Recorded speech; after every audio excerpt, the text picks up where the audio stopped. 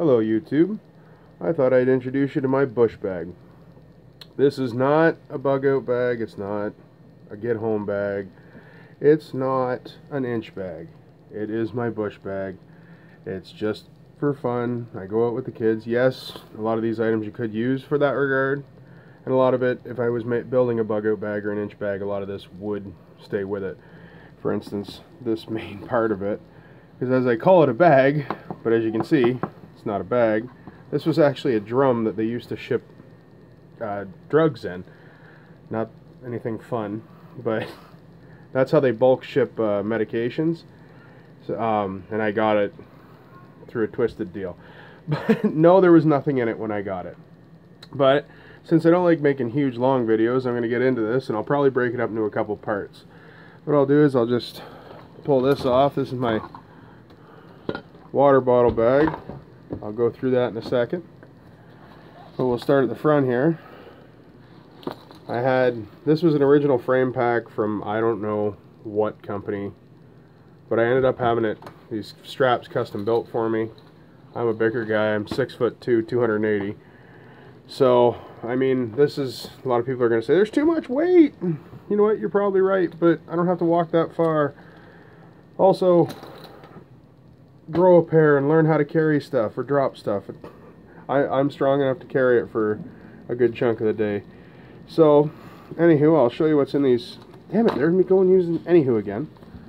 But I'll show you what's in these pockets. This,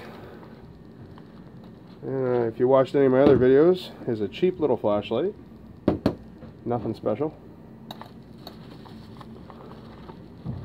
And there, if you watched any of the other videos, I did a review on this headlamp. I haven't been able to take these out yet, but that's what's. And this is just a stupid little plastic case I got at the dollar store. But if I open this up, jam-packed full of other AAA batteries. See, I'll be taking my kids out when I go, so I don't want to make them carry any too much weight. So I'll carry all the extra batteries for all their flashlights, because if you've ever gone camping with a 2-year-old, a 7-year-old, and a 9-year-old, you will go through a lot of headlight. Next, we got this lower pouch here. What just fell out is actually some birch bark that I collected on one of my other endeavors. Just keep it on top of there. Oh, this is hard to do with one hand. Then we just got some steel wool, and those are actually matches I made. They're toilet paper dipped in wax, wrapped around a wooden match, and I gotta say, they are so simple to make and they are so effective. I think I made one of these once and it burned for almost 5 minutes by itself. So, real easy way to get a fire started. And then we move on to a much harder way to get a fire started, I suppose. Oh, and there we go. That right there is my flint and steel kit, and that's all wrapped up with bank line there. Nothing special about that, just got some char cloth and the metal and a flint. I more use that just for fun. You know, it's a good skill to have, but I wouldn't rely on this. It's just there because when I go, like I say, I go out to the bush, it's for a learning experience. And last in that, a couple of them solid cubes. They start a fire really great, easy to start up with.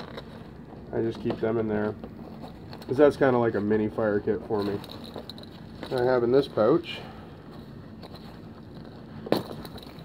just hanging on the outside, I got a Fox 40 whistle.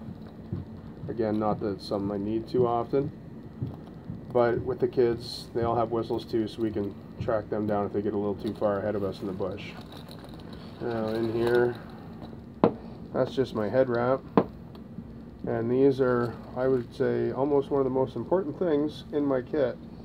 This is folding sunglasses that strap onto your head.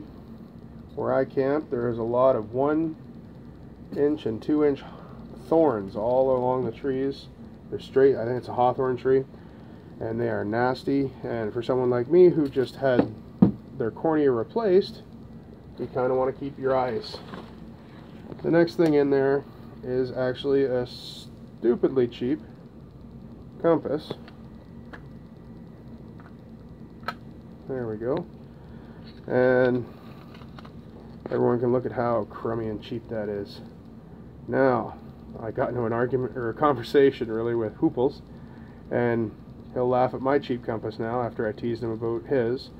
But I don't really have it for the compass. I have it for the mirror. Again, out in my area, you get something stuck in your face, you want to be able to see what you're doing to pull it out. And I have a lot of my area very well memorized. So you can drop me out there drunk in the middle of the night and I can still find my way home. So, and then I just got a lighter, a Bic lighter in there. Go Bic or go home. And pop this one open. I just got some more bank line, tarred bank line hanging off there on the bottom. And then in this pouch is just a set of gloves. They're nothing special. They're just thin, easy to work with. And that's just to keep your hands a little bit protected. But we're going to have to move on to another part, so